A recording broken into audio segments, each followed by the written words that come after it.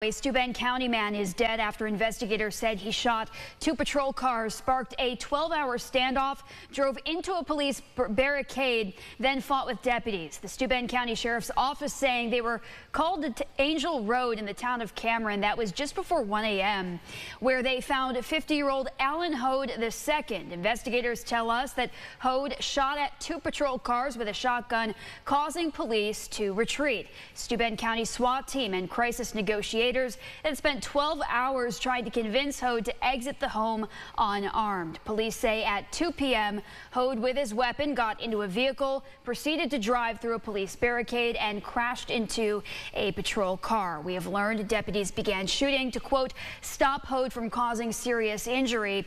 The suspect got out of his vehicle, was taken to the hospital where he was pronounced dead. Police have not yet announced his cause of death. We will keep you updated on this story on air and online at rochesterfirst.com.